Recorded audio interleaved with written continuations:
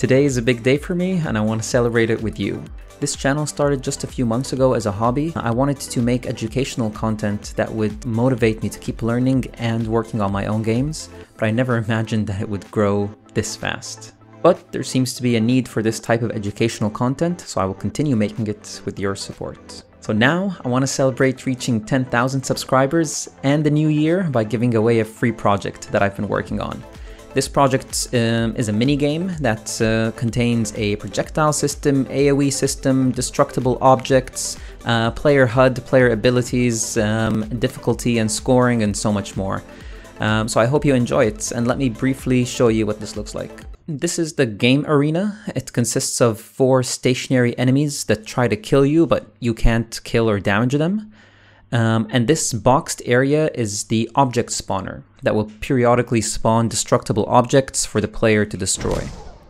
The objective of this game is to destroy as many objects to get a high score before you die, or before the number of objects in the level exceeds the maximum allowed. The player has 2 weapons, a sword and a rifle. The sword destroys the pillar objects in 2 swings, and the rifle destroys the floating frames in 2 shots.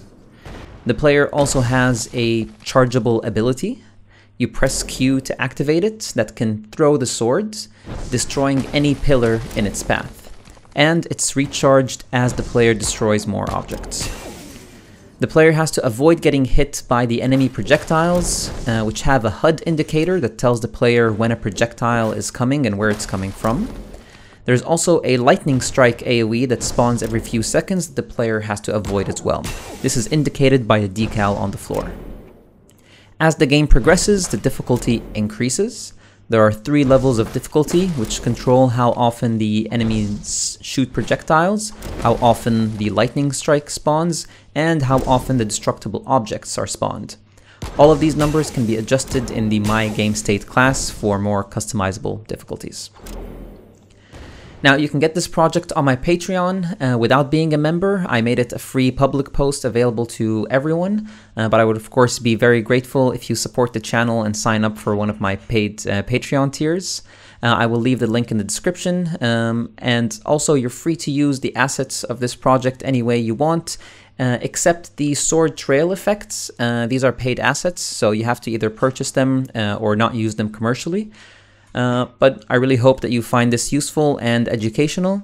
Thank you again for all your support. I will continue to make Unreal Engine 5 tutorials on YouTube, so if this is something that you're interested in and you're not subscribed, then yeah, feel free to subscribe to get notified when I release new videos. And also make sure to join the Discord server, where we have a really nice community where we help each other out, answer questions, share our games, and share our knowledge. All the links for everything that I've mentioned in this video are down in the description. So I'll see you there, and I'll see you in the next one.